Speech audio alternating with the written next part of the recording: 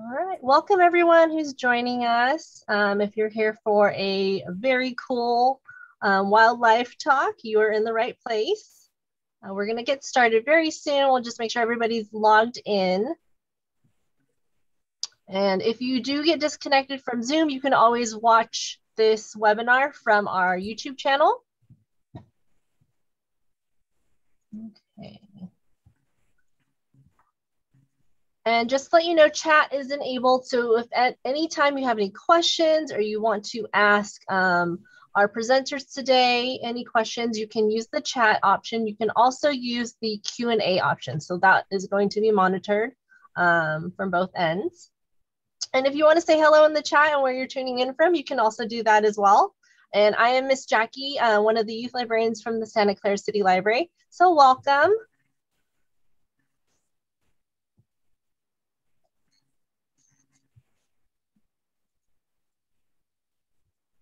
And the two interpretive, I'm sorry, did I say it wrong?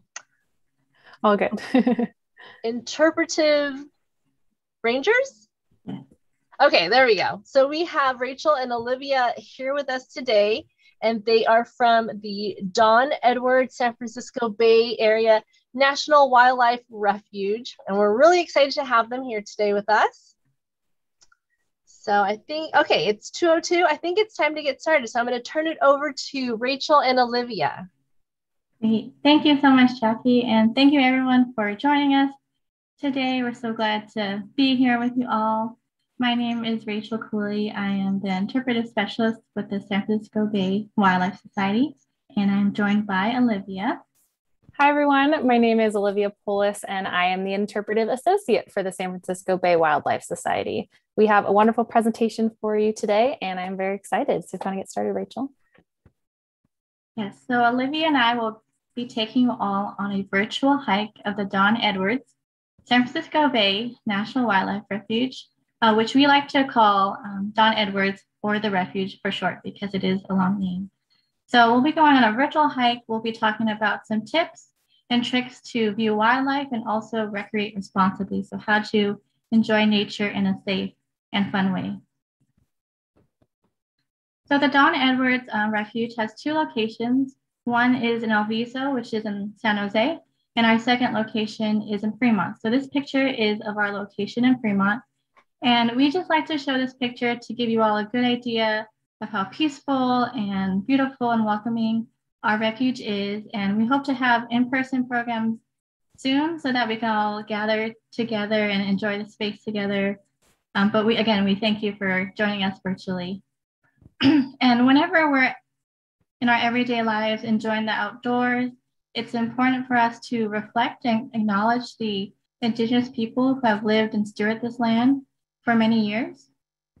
So we would like to acknowledge that the San Francisco Bay Area is the ancestral homeland of many bands of Indigenous people that we collectively call today, excuse me, as Ohlone people.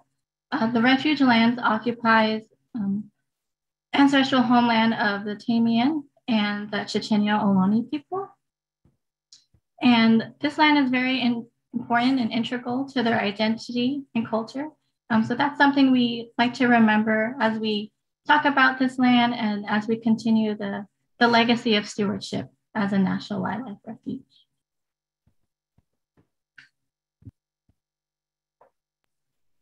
So what exactly do we do at a wildlife refuge? This is a chance for you all to use that chat, and we'd like you just to guess, or if you already know, what do we do at a wildlife refuge?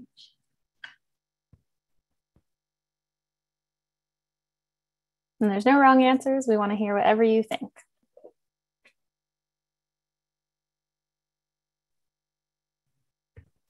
I see a comment saying animal. Birdwatch, yes, definitely.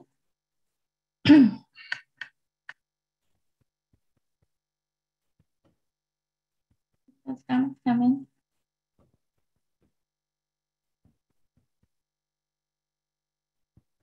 Hike, yeah. So there's definitely a lot of opportunities for hiking, enjoying the outdoors, on trails only.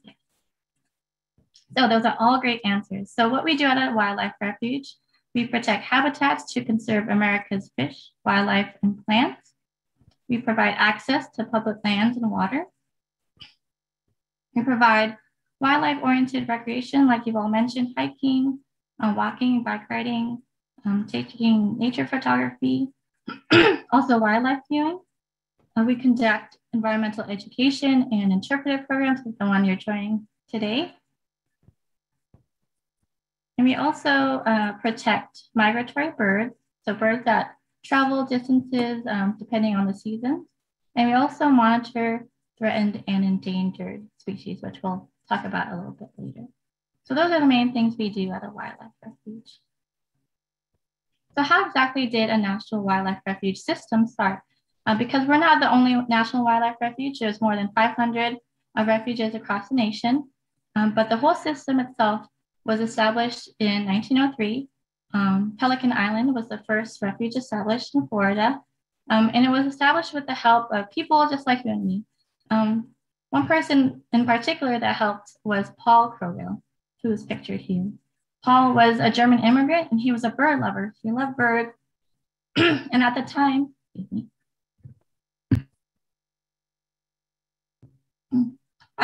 there weren't many laws to protect birds.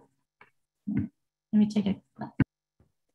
Yeah, and yeah, like Rachel was saying, there's not many laws to protect birds, and they were all end up losing a huge amount of the population due to plume hunting. So this was where they would actually take their feathers. The big fashion then was for women's hats was big feathers. And so unfortunately, with no laws around hunting and poaching, this became a huge problem. So Paul came in and got some group of people together and eventually established the first national wildlife refuge with Pelican Island, along with the help of President Theodore Roosevelt. So that gives you a good time period there of the first national wildlife refuge, which eventually led to the creation of the National Wildlife Refuge System. And this is our mission here. This is what we get to work toward every day. And it's a little bit different than some of the sister agencies that you guys might know about with National Park Service, which is, really focused on those visitor experiences. And we have a lot of amazing benefits for people like us to go out and recreate on the refuge and get a good benefit for our present and future generations. But we also do really focus on conservation. So that's actually protecting the habitat so that these species get to live out their lives.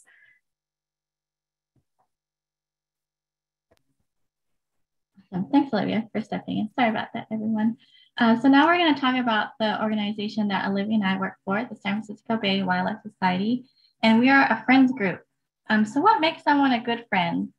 Think about your friends, your best friends, and you can type in the chat, what makes someone a good friend? So we are a friends group, friends of the U.S. Fish and Wildlife Service. We're also a nonprofit group. So we support the Fish and Wildlife Service through education programs, interpretation programs, and also research activities.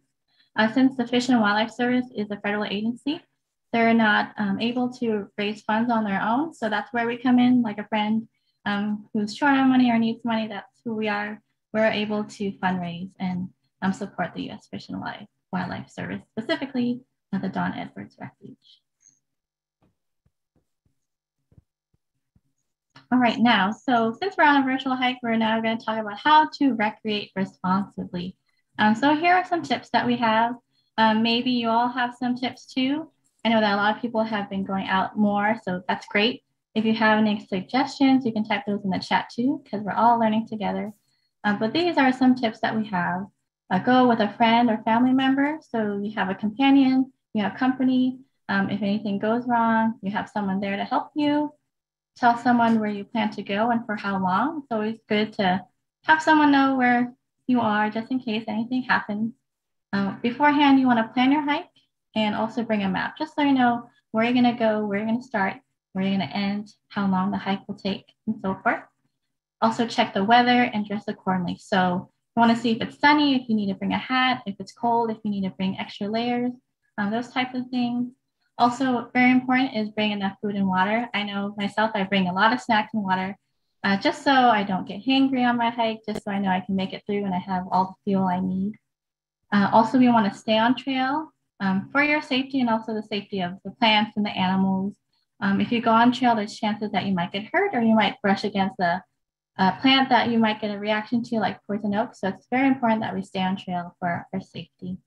And lastly, dispose of trash properly. There's a saying to pack it in and pack it out. So whatever you bring with you, make sure you bring it out whenever you leave a park or refuge or any open space. We want to make sure that this land is kept clean and healthy. And as I mentioned, many of our outdoor spaces are culturally and spiritually important for many people. So we want to make sure to keep them clean. All right. So we are a national wildlife refuge. So here are some tips and tricks to view wildlife, because that's what it's all about, seeing cool animals out in nature and saying, hey, I got to see this, and share what you saw with friends. So here are some tips. Be aware of your surroundings, check what's around you, take some time to really look deeply into what's around you. Maybe there's a bird's nest in a tree. So take that time to really see what's around you. Use your senses, of course, your eyes, also your ears to listen to what's around. Maybe you hear something making noise in a tree. It might be a bird, might be something else. Speak and walk softly. So animals, they can be intimidated by us. So we want to make sure that we're walking and we're not talking too loud so that we don't scare these animals away, because we want to see them. We want to get a bit up close.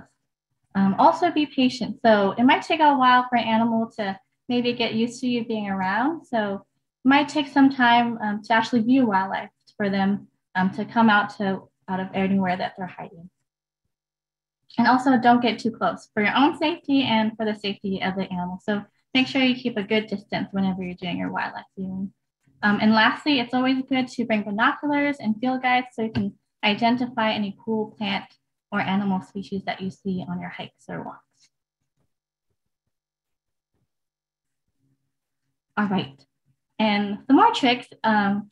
To see what's around you, you can use SCAT, which is a scientific name for poop, and tracks to see the signs of wildlife on your hikes. So SCAT on the trail or tracks in the mud or ground.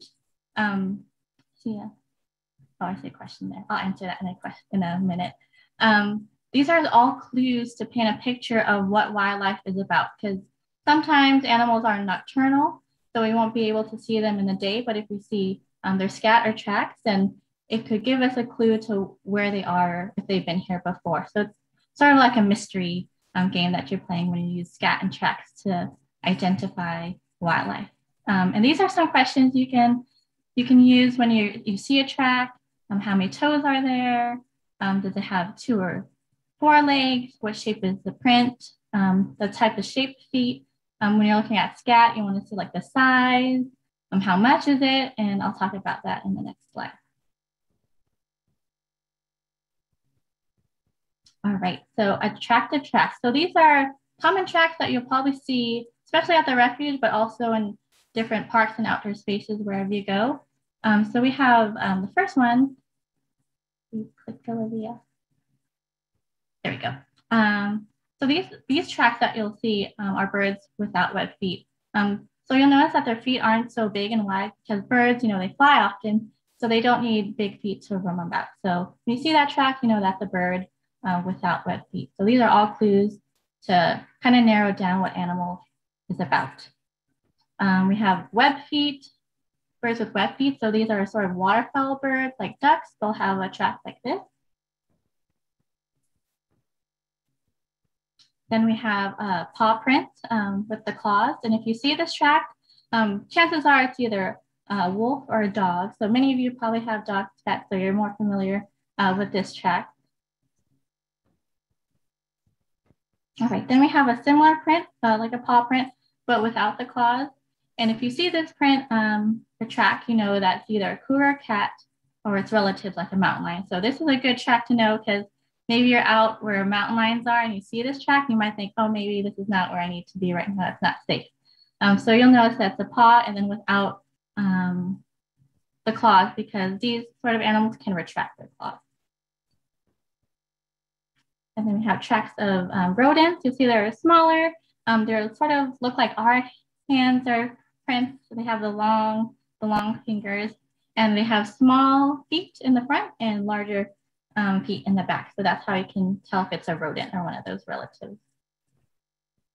And lastly, we have raccoons. Raccoons are all over the place. You probably see them where you live, and they have a very interesting track. It's sort of like a human hand. And we know that raccoons are very agile. They use their hands to get into things. So that's a track that's good to notice because it looks like our hand, and you'll know that it's a raccoon. So who pooped on the refuge? I'm going to talk about scat for a second, talk about poop. It's a good way to know what wildlife is about. I just want to say that you should not ever pick up scat. It's not safe for you. So please don't pick up scat. It's just good to view at a distance. So if you're looking at scat on the trail in spheres, and I have an example here, it's not real scat. This is used for educational purposes. It's fake. But this is a sphere sort of scat. So if you see that, you'll know that it's a rabbit or a relative of a rabbit. This one in particular is a cottontail rabbit. If you see scat in a sphere that's elongated, those are rodents, shrews, deers, and their relatives. And then if you see scat that's long, it looks like a cord, this will be a wolf, cougar, coyote, bear, or raccoon. And then we all seen bird poop before probably, and those are sort of long and thin, a bit liquidy. So those are all clues to see what wildlife is roaming where you roam. Good clues to know.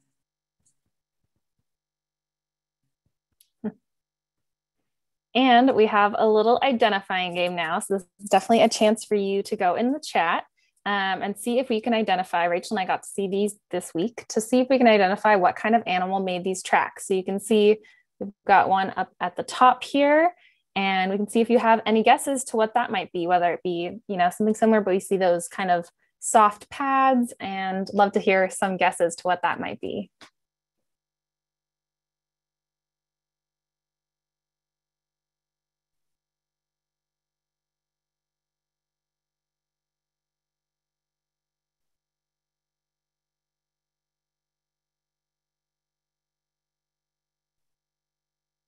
And if you have any guesses, you can put them in the chat. Cat, dog, wolf, or cougar. All good guesses. Nice. Those are all really good guesses. You noticed the 4 pads there. And our best guess is that this is actually a young gray fox. So you can see those little soft paw pads there. And then the next one, which was cool, both in the same spot. You might notice those long fingers. And if you have any guesses, it's very similar to one that Rachel showed on the previous slide. You have a response for raccoon, rodent. Nice. Raccoon. You are correct. It is a raccoon track, and these went all the way down the marsh. We got to see them this week. You could see exactly how it had gone through the mud. So it's a cool way to see what animals had been there, because it was probably really early in the morning when no one was around, but we got a little sign that it was there. And we'll do a quick switch here because these are all of the national wildlife refuges in the Bay Area and on the Monterey Peninsula here. So just to give you a little bit better idea of where we're talking about, you can see there on the map, Don Edwards San Francisco Bay National Wildlife Refuge pretty much takes up the entire shoreline of the South San Francisco Bay. And our refuge, Don Edwards, along with San Pablo Bay there up north and Salinas River National Wildlife Refuge all the way down there near Monterey, are all public. So they're open to the public for hiking, recreation, fishing, hunting during some seasons, and all that you can get outside and enjoy those. San Pablo and Don Edwards are also both urban refuges. So we get a special designation there because we are so close to our amazing urban populations here. And then the other ones that you see are all actually closed refuges. So that means that they're not open to the public because of a very fragile ecosystem that hosts mostly endangered species. So these are habitats that our biologists are closely monitoring to make sure that populations are staying in good numbers. And these are a few of those species that I'm talking about. So Ellicott Slough National Wildlife Refuge, which is in the Santa Cruz area, was created to protect this little salamander here, the California tiger salamander. They're really cute, but they also really rely on water. And that is something, as you probably all know, we're lacking a little bit of in California right now. So It's considered an endangered species, and our biologists have been monitoring to make sure that it has enough water levels because it needs water to eat and breed and continue on its life.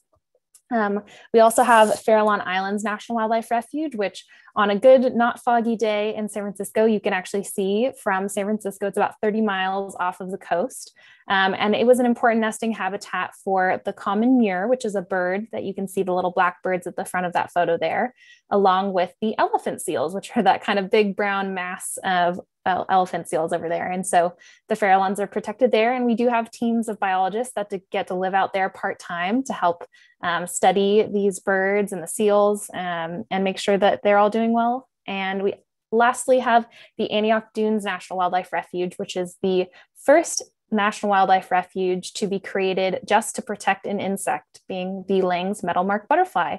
And this pretty little butterfly relies on the plants that grow at the Antioch Dunes Refuge. And it was very exciting that it was able to be created just to protect this tiny little butterfly. And they're slowly bringing its population back to historic levels. And this is our Environmental Education Center. So this is where Rachel and I get to work every week, which is wonderful. It's in El Viso at Don Edwards, and it's where we get to teach the public and you all about Don Edwards, which was established in 1972 after a group of people noticed that we were losing a lot of our shoreline to development. The wetlands were being filled in and developed on. They built, businesses and homes on them. And so this group got together to protect what was remaining, because we have lost about 90% of our wetlands that used to rim the edge of the bay. And it was a very important moment when Senator Don Edwards, who was our California senator, helped sign the bill to create the refuge. So they renamed it after him in 1995, which is why we keep referring to it as Don Edwards, was because of the senator. It was an important habitat for so many species, but especially our bird species, and very specifically species that we have that migrate here during the year. So that's 280 species of bird, not just number of bird, different types of birds. And a lot of them travel on what is called the Pacific Flyway. So you can think of the Pacific Flyway as an interstate highway. It's like if you're out on a road trip and you're going all the way down from Alaska all the way to South America, and you need places to stop, rest, and refuel. And that's what the Bay Area and specifically the refuge gets to be for those birds. They get to stop, hang out, rest for a bit. Some species stay the entire winter, some stop there for a bit and then continue going south. And there's flyways all the way across the US, but we get to be a part of the Pacific Flyway. And a few of those birds that use that flyway, one of my favorites is the black-necked stilt. So I'm going to have you guess in the chat while I talk about it. If you see those pink little legs that the black-necked stilt has, it has the second longest leg-to-body ratio of any bird on the planet. So there's one other bird that has a longer leg-to-body ratio. If you see those pink legs, and I want you to guess in the chat, and after I finish talking about it, here Rachel will tell me if you guys had any guesses about what bird it is. But I like those little ones. Looks like they're wearing a little tuxedo. We also have the American robin, which is pretty recognizable, but you can see those orange feathers underneath its wings. And it doesn't necessarily migrate as far as some of these other species. And it does like hanging out here during the year because we do have such nice weather during the winter. And you'll definitely a bird that you could see in your own backyard or at your school or in your local park. And then lastly, the northern shoveler, which you can probably tell is a type of duck that we have that likes to hang out here during the winter. And you can see that really big bill, which is a good way to be able to identify it because not that many other duck species have that big. It's what we call a spatulate bill. So it kind of sounds like spatula. Uses it kind of like a spoon, like you and I would use to get our cereal in the morning. He will actually go across the water with that big bill and kind of vacuum little creatures, little insects, other type of crustaceans and other aquatic invertebrates off of the water. And they like hanging out during the salt marsh, which we'll be able to talk about some habitats next. But I would like to hear if anybody could guess what the longest leg to body ratio bird we have on the planet is. Yes, we had a guess for ostrich and many people guessed flamingo. Yay. And ostrich is a great guess too. That's up there on the list, but yes, flamingo. And so it's funny because the black-necked stilt is a tiny little bird, but its long legs it uses to walk through that shallow water and through the mud. And you can see it's kind of what we would necessarily call a knee is actually more like functions like an ankle so that they can walk forward in the water with those long legs and get little creatures out of the mud that it likes to eat. And now Rachel's going to talk about some of our endangered species. Yeah, so we have 2 endangered species that call the refuge home. But first, what does endangered mean?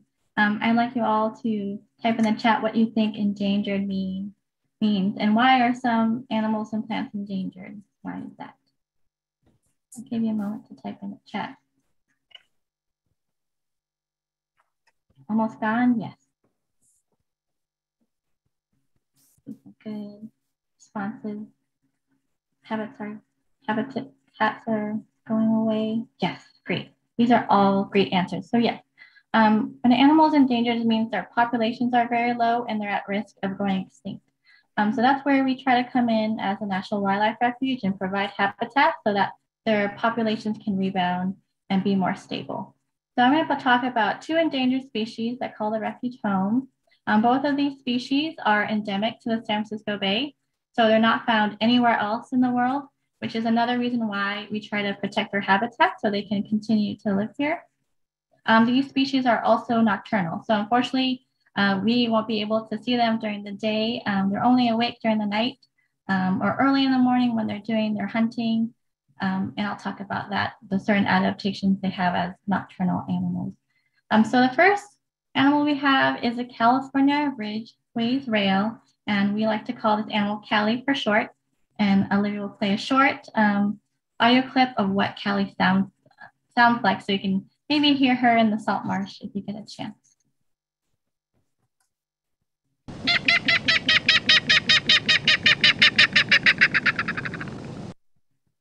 I might play that one more time just so we get a good one.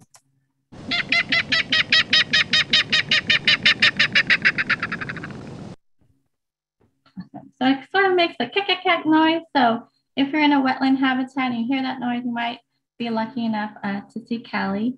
Callie is about the size of a chicken. She doesn't fly that much. She only flies away if she needs to escape a predator or if she's escaping rising tide. She uses her orange beak there to eat little critters in the mud, like worms and crustaceans and fish. Her home is the salt marsh, so you can see her. She's very elusive, so she doesn't like to be out and about. She likes to hide in the salt marsh amongst the plants. And Callie is adapted to living in the salt marsh, so she has a cool ability to drink salt water, which not a lot of animals can do. So she has a special gland in her body which allows her to filter the salt so that she can drink salt water and still remain alive. So you'll see Callie, hopefully, if you get to visit the wetland, you'll see she has brown, sort of black feathers and an orange beak with orange legs. Our second endangered species is the beloved salt marsh harvest mouse that we like to call Salty for short. Looking at Salty, you can see that some clues to hint that this animal is nocturnal. It has very big, large eyes, so it can see in the dark. Also has very big ears, so it can hear long distances. In this picture, you notice it's nesting in a plant that we call pickleweed.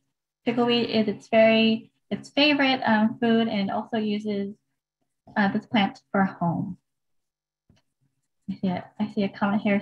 So yes, both of these species are endangered due to habitat loss.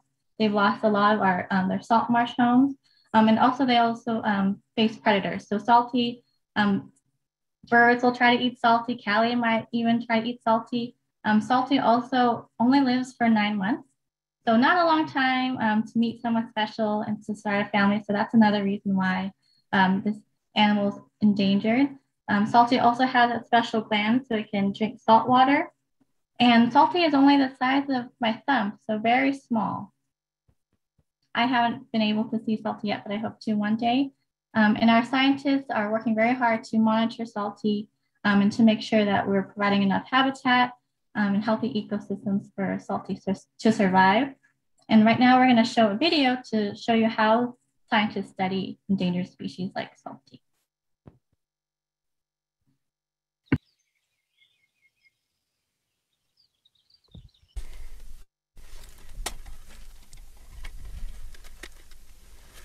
I'm Laureen Barthman Thompson. I'm an environmental scientist with Department of Fish and Wildlife. We are on Grizzly Island Wildlife Area. This is what they call their crescent unit, and we're going to go out and do our annual salt marsh harvest mouse surveys today. They're an endangered species listed both by the state and the federal government. They are the only mammal that's endemic to salt marshes, and they're only found within the Sassoon Marsh, San Pablo Bay, and San Francisco Bay.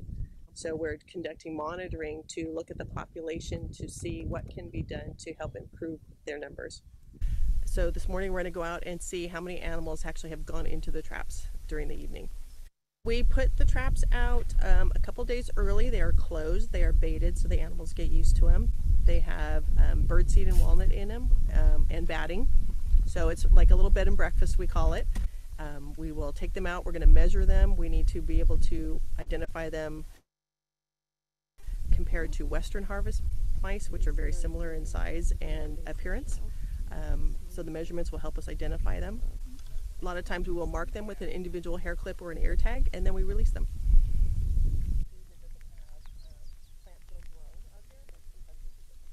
Today is our last day at Crescent Unit. I believe we probably only caught 4 animals here today. We are going to be going to our Hill Slough unit, so we expect to catch a lot more animals there. We are also going to continue with a 3-year study at Joyce Island and then at Goodyear, which is way on the other side of the marsh. It's a lot more saline there, lots of animals there. And that site and the Joyce site are both a paired tidal and diked wetland, so we're able to compare animals on one habitat versus the other to see what are the differences. Are they moving different? Is the flooding regime different? Is the weather different? You know, how the population's doing. We have 100 traps set out here. We can catch up to 80 animals at this location. Our numbers are really low this year because we have had so much rain and the area was flooded for most of the winter time. But next year we really expect the numbers to have a huge increase. Wow.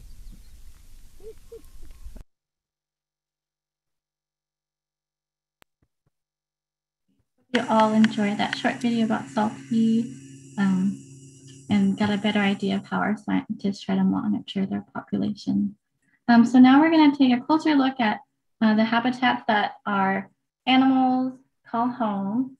So we're going to go over 5 different habitats, and as we do so, I'd like you all to notice some differences or similarities between each and things that stand out to you.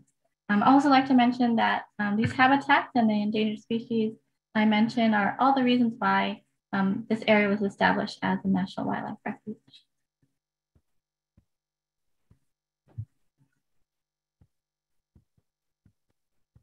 And so 4 out of the 5 habitats that we're going to be talking about are wetlands. They're wetland habitats, wetland ecosystems, and wetland is basically just an area where land and water meet. So specifically for our section in the southern San Francisco Bay, that means it's submerged underwater either seasonally year-round or potentially daily. So we're talking about tides that come in and out like you would see at the beach. We have tides that come in and flood parts of the marsh in certain areas. Most of our marshes are also controlled by us. We have levees put in, which are big land masses, so that we can control the water levels in certain areas to make sure that it's the perfect amount for a species. So that will fluctuate, and the species have to be able to adapt to those different wetlands. And the first habitat we're going to talk about that's a wetland habitat is the salt marsh. And we have a quick video for you there.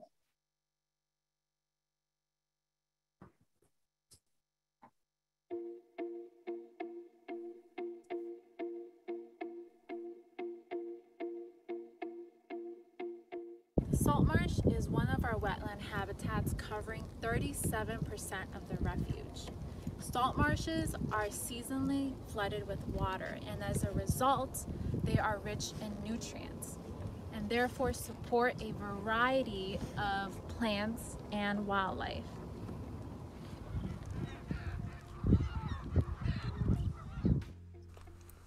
Historically, this type of habitat lined almost the entire San Francisco Bay. Approximately 80 to 90% of salt marshes have been lost due to development.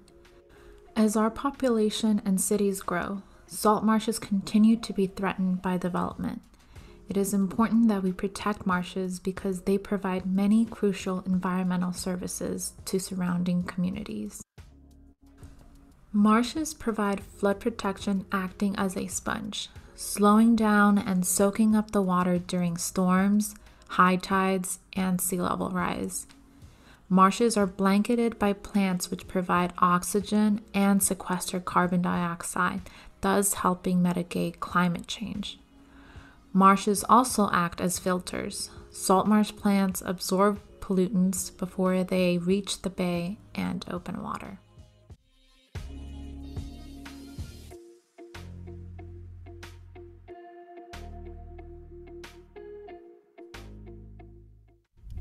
Marshes are an essential habitat for many wildlife species, including those that are endangered and threatened. Marshes are also places where people can come and bike, view wildlife, and connect to the natural world.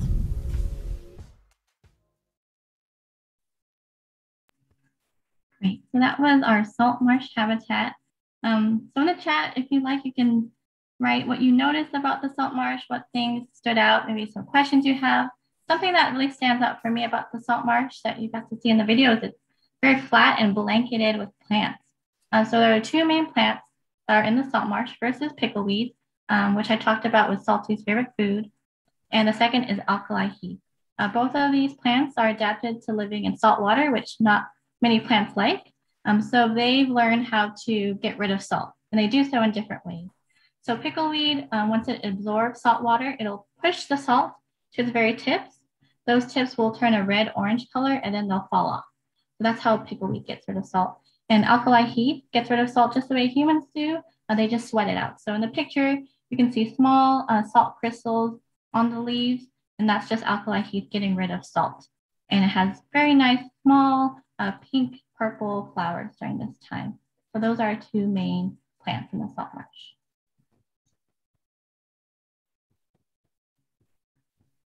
And here are some examples of animals that you'll see if you get the chance to visit a salt marsh.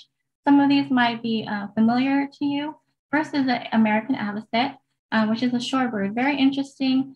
It changes its color. So you'll notice in this picture it has orange feathers in its neck and head. And they change this color during breeding season to attract mates. So both males and females will change colors. And then afterwards, after mating season is done, they'll change back to a white color.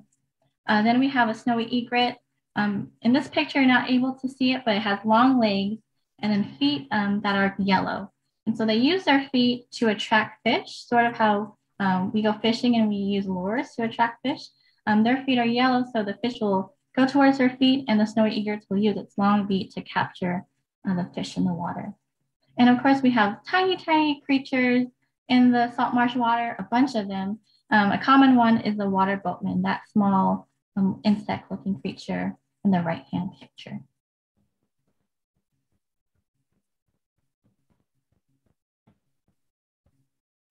All right, so that was the salt marsh. We're going to move on to our second habitat, which is the salt pond.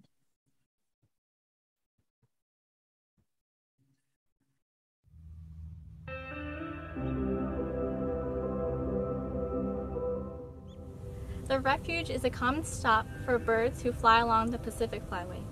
The Pacific Flyway is a flight path used by birds who travel from breeding grounds to overwintering areas. You can think of the Pacific Flyway like an interstate highway. And the Refuge is a gas station or a hotel that birds stop to rest and refuel. The Refuge hosts over 280 species of birds each year. On their long journeys, some birds will stop here in the salt pond behind me to rest and refuel.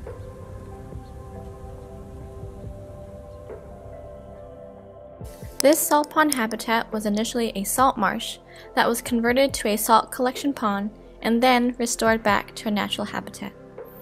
Islands were then added to provide useful habitat for birds. You'll mostly see waterfowl and seabirds using the pond, such as white pelicans, double-crested cormorants, California gulls, and Caspian terns. The islands in the pond were created as resting and nesting areas for birds. In the spring, scientists will put Caspian tern decoys on the island and turn on a speaker that plays tern calls in order to attract Caspian terns to the islands.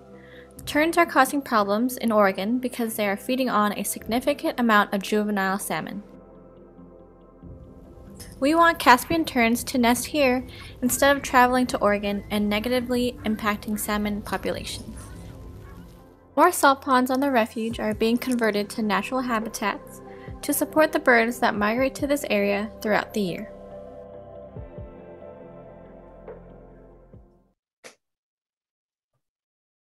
Awesome. So like Rachel said in that video, our salt ponds have been slowly restored to a place where our other bird species love to hang out. My favorite, I think, being the American white pelican. You've probably seen these. This photo on the left I like here because it has that really pronounced bump on its bill or beak. And that's actually something that both male and female grow during the mating seasons, kind of like their little signal to each other saying like, hey, I'm single, ready to mingle. And then it'll actually shed and fall off as soon as the mating season is over. And they enjoy feeding on the striped bass here, which is actually not supposed to be in the salt pond. They're sometimes dropped in accidentally by other birds that fly over, and then they've created their own population, which is great for the pelican, and also for their best friend, the double-crested cormorants. So the pelicans and the cormorants interact with each other daily. They hunt together. So the way that the pelicans will hunt together in one, it's like this really interesting group feeding activity. They'll actually herd schools of fish together and then in like one big circle, and then all take turns actually feeding on those. And the cormorants will actually join in on that. So they come in, they help do that, and then they will feed at the same time. They also have sleepovers. So those islands that Rachel talked about that have been placed in the salt marsh, they both nest on those, and they're known to nest together, which is pretty cool because they're two pretty different bird species, but they're best friends and they love hanging out. And the pelicans have some pretty cool adaptations, and we'll hopefully see. The video is a little fuzzy, but hopefully you'll be able to kind of see the motion that I'm talking about. But pelicans have these giant bills, and you can see my little pelican friend here. We've named him Hubert. Their entire bill slash beak has this pouch at the bottom that I'm sure you're familiar with. And that can actually expand as they feed. So it can actually hold up to 3 gallons of water, which is pretty cool. But basically they'll go down with their heads like I'm about to show in the video, and they can dip their heads into the water. And so you can see that motion. They're dipping their heads in, trying to get some fish. So they'll pick up food, which is mainly going to be some fish, some insects and things like that. But it'll be fish that they'll get and tons of water in, and then they actually dip their heads back and the water pours out, and then they can swallow the fish, which is a pretty cool adaptation. And it's a great hunting method for them because they can get all of it at once, spit out the water basically, and then swallow all the fish that they get. And then they can actually shrink their little pouch, it folds back in when they're not feeding, which is pretty cool.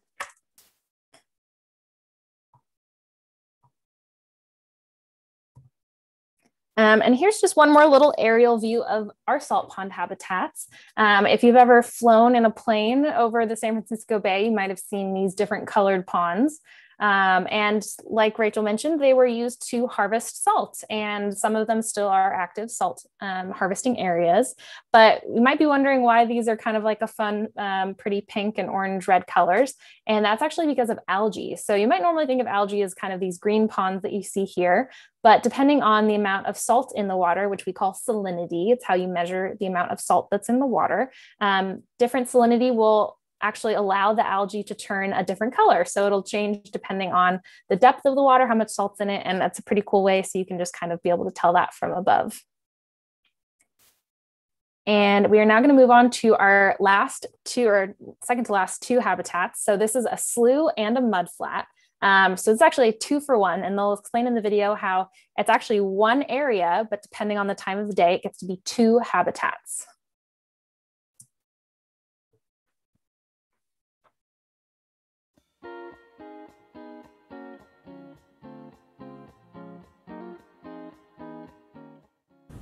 This wetland landscape features 2 habitats. When the channels are filled up with water, we call that habitat the slough.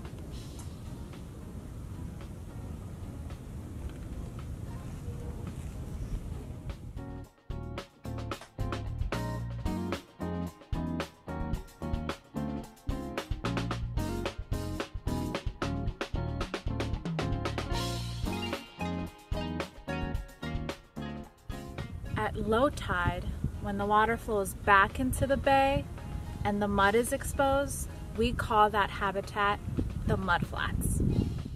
Slough water is brackish, meaning it is a mix of salt water from the bay and fresh water from Coyote Creek. This slough is unique because it also carries treated fresh water that comes from the Santa Clara Regional Wastewater Facility.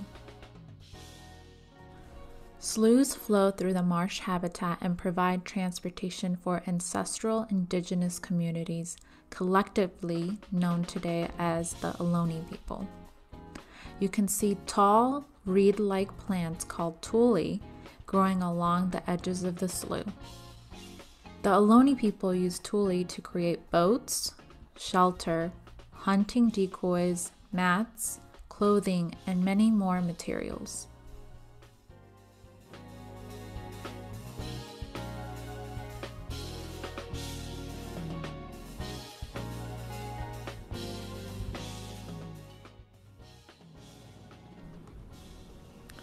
Now that it is low tide, we can see the mudflats.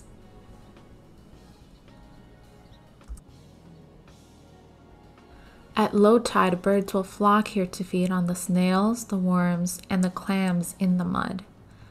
Birds will use their long and narrow beaks to eat the small creatures in the mud. The mudflats is often a hidden habitat that, when revealed, becomes a feasting ground for birds.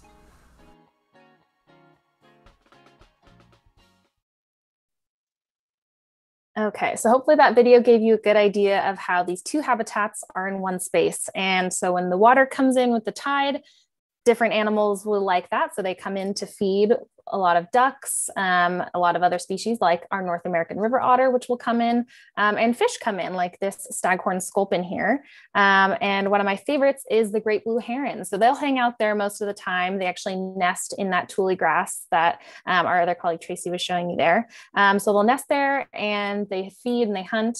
And you can actually see, I love this photo, great big wingspan. It's about 6 feet. So it's pretty amazing that it has such a large wingspan. It's a very large bird, but it's actually only about 5 to 6 pounds. Like most bird species, the herons have hollow bones that are actually filled with air. And instead of us, like you'd think our bones are filled with bone marrow, they're very lightweight. So it's only about 6 pounds. And they also have, you can see that long neck there. They can scrunch it down like this. And so when they're hunting, they can actually strike at prey from a distance. Like you would almost imagine like a snake doing that, but it has these special vertebrae, those bones in their neck that can actually jump out really quickly while they're hunting, which is something that they're, especially able to do. And here's just a quick video about how it feeds. They love hunting for fish, crab, shrimp, insects, rodents, and even other water birds. And they're also very well adapted to hunt at nighttime. So you'll definitely, a species that you could definitely see during the day, but their eyes have adapted to be able to hunt at night as well. So in a habitat like a slough and a mudflat where things are constantly changing, it allows them to be adaptable and hunt at any time when they need to get food. And a few other species that like to come out when the mudflats are exposed.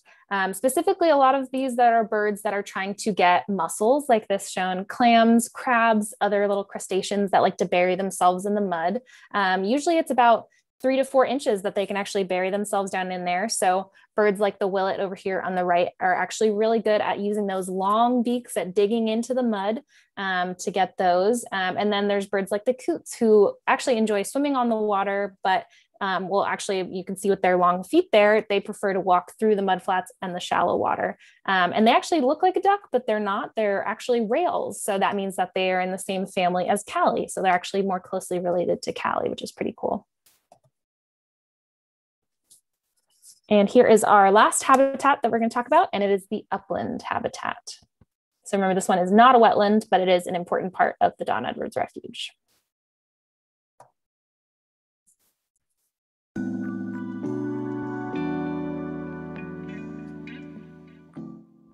This is our upland habitat. As you can see, we are higher up than all the other habitats.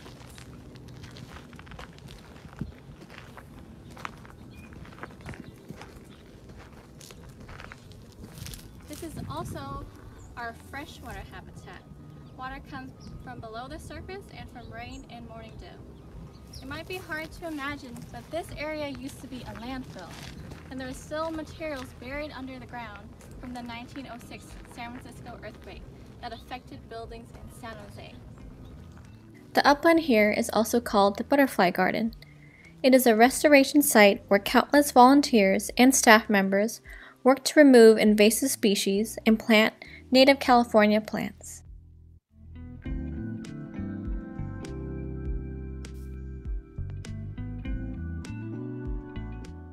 There are plenty of California native plants here that provide food and shelter for much wildlife. In addition, this garden is a way station for monarch butterflies.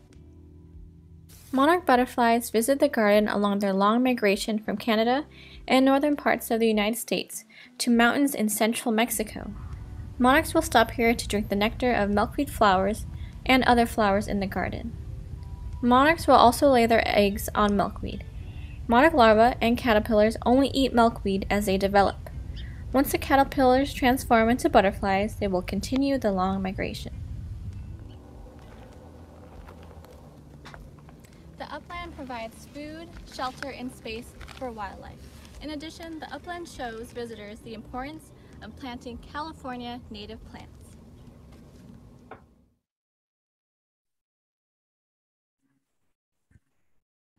All right, so that was our upland habitat, maybe more familiar to where you live or different parks that you go to. And we have a lot of California native plants in this space. One of them is the California buckeye, this large tree that has beautiful white flowers in a cone shape. And then they have large seeds or fruits that are actually poisonous, so we don't want to eat those. We also have a lot of flowering plants like black sage, so we attract a lot of pollinators. Pollinators are any animals like bees, butterflies, beetles that move pollen from one plant to another, helping plants reproduce, helping plants make more plants. So we're a very important place for pollinators.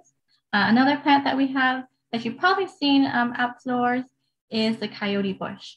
And you can really notice coyote bush because it has these white seeds that kind of look like fur. So I believe that's why this plant came to be known as coyote bush. And as I mentioned in the video, our upland area used to be a landfill. So all the pictures that you see, these are plants that our volunteers and staff members have planted to make this more of a habitat for wildlife and for us to enjoy. And some of the animals that you'll see in the upland, monarchs, butterflies that come to drink up nectar and flowers. As I said, monarchs travel long distances when they migrate, so they use the upland as a place to rest and refuel to lay their eggs as well.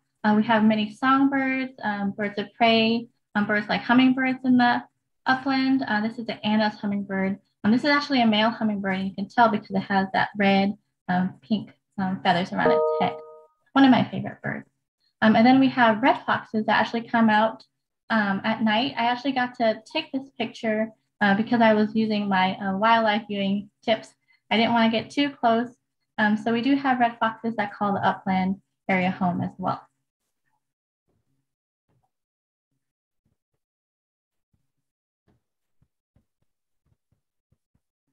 All right, so we talked a lot about habitats, but why are they important to us? We mentioned why they're important to wildlife, but what is in it for us to protect these habitats? So these habitats create a space for us to enjoy the environment, and they also provide us ecosystem services. So those are benefits that healthy ecosystems provide for humans. Wetlands specifically, they provide us oxygen. So as you see in the videos and the pictures, wetlands are blanketed with plants. So they are producing oxygen so we can breathe. And they're also storing carbon, which is very important as we face climate change.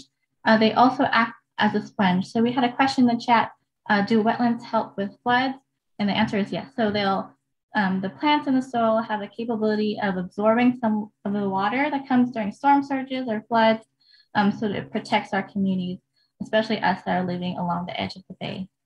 Wetlands also protect the bay from pollution. They act as a filter. So as water travels through the wetlands and through the refuge, pollutants will soak up into the sediment and plants. And so those pollutants won't enter the bay and won't enter the ocean eventually. So very important. And of course, Wetlands are a place where we can enjoy nature, we can relax, we can recreate, take wildlife photography, view wildlife. So those are the many reasons why these habitats are important for us and important for us to protect and conserve for the future. And one of those ways that we can help protect those ecosystems is actually through our watersheds. So you might think, you know, I don't live near this wetland, I don't live near there, but we are all connected by the same watershed. And a watershed is the term that we use to talk about an area of land where all of this water drains to the same place. So if you're thinking about rain up in the hills that washes down into our streams, rain in our streets that washes into storm drains, eventually all of that goes into creeks, eventually through our wetlands and into the bay. So whether there's a plastic bottle that goes into a storm drain or pet waste that somebody didn't pick up, all of that eventually gets washed downstream. And it's important for us to be good upstream stewards because we don't exactly know what's getting flushed downstream. And one quick example of that, you might have heard that it's not safe to eat fish from the San Francisco Bay, and that's because of mercury, which is a heavy metal. And so the mercury that's in the bay, most of it is actually from the gold rush. So this photo you can see is actually from the 1850s. It's quite a long time ago. And this is mercury that was used to mine gold. And all of that mercury still washes down every year, which is kind of crazy to think about. It's a little bit scary that, you know, something that happened so long ago can still have a big impact. But it's important to, you know, understand exactly how our human impacts will affect those habitats as well. And this one actually did lead to a good thing. In 1884, California passed its first ever environmental protection law, which we've only grown from there in creating policy that will hopefully help protect these habitats forever. And if we all do little bits, take little steps, we've got a list on the next slide here of things that we can all do, whether it's just picking up trash, some things that we can help and prevent stormwater runoff. So that's what we call as pollution, is stormwater pollution. That is what gets dumped down to the streams. And if we all do little things, we can help keep our habitats safe and beautiful like this. And here's just that list. I think my favorite one on here is just to take what you learned today. It's number one, take what you learned today, talk about it with your friends and family, ask questions, learn more, because we can all do little things, whether it's just picking up litter, picking up after your pets, things like that. But, you know, together we can all make an impact by just doing these little things. Awesome. So yes, we can all work together to make sure these environments and habitats remain healthy for wildlife, but also for us and for our enjoyment. So I want to thank you all for joining us today. We covered a lot, but we hope it inspires you to visit the refuge in person if you can. We'll stop here for any questions. This is our information. So if you want to check out our website, we also have a Facebook that you can follow that we post events and pull posts. If you want to email us directly, we have our email there. And if you want to learn more about watersheds, you can visit mywatershedwatch.org. So thank you all again for joining us. I hope you get to go out there and view wildlife and enjoy all the open spaces that are here for you to enjoy and are here for you to protect for future generations. So thank you again. Thank you all so much. And we definitely have time for questions now. I haven't been able to look at the chat, but Rachel, you might have a better idea. But we are very happy to take any questions. Yes, there's a question about wildlife, and I guess we didn't define it too well in the beginning, but wildlife are plants and animals that live in a specific region that are not domesticated. So not like our pets or not animals that are raised for food production. So wild animals. And that does include our kind of more urban animals like raccoons that you might not really imagine, but they are in our urban and suburban areas and also out on the refuge. So they exist in both, just like we do.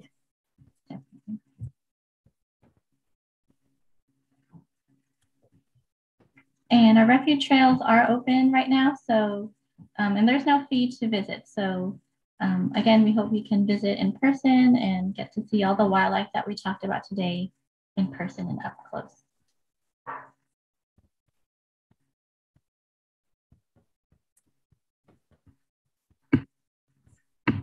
And I see maybe one hand raised. I'm not sure if that's, somebody might still have a question.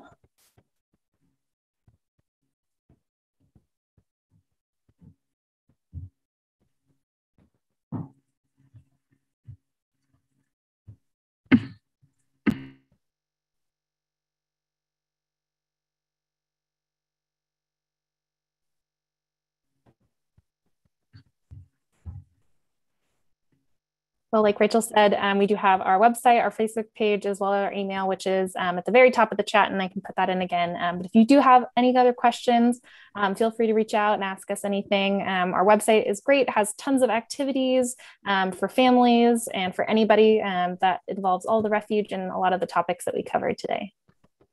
So thank you so much for joining us. Thank you, Rachel and Olivia. Again, if you guys have questions, send it to them. I'm sure they have lots of more information to share with you. And if you guys want to rewatch this webinar, you can go to our YouTube channel and rewatch it again. We will have it up there for at least maybe 48 hours. So again, thank you all for joining us, and thank you for Olivia and Rachel for joining us as well. Thank you.